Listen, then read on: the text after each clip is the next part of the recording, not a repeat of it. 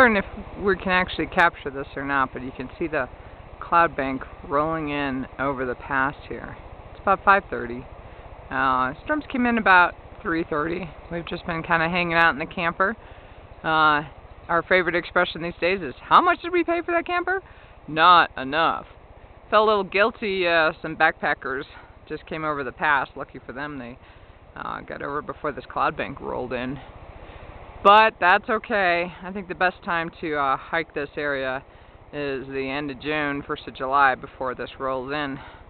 Even when I was younger, I didn't like to be cold and wet. Guess we are Arizona hikers, but boy, talk about great views here. Alright, well, we'll see how this turns out. Talk to you later.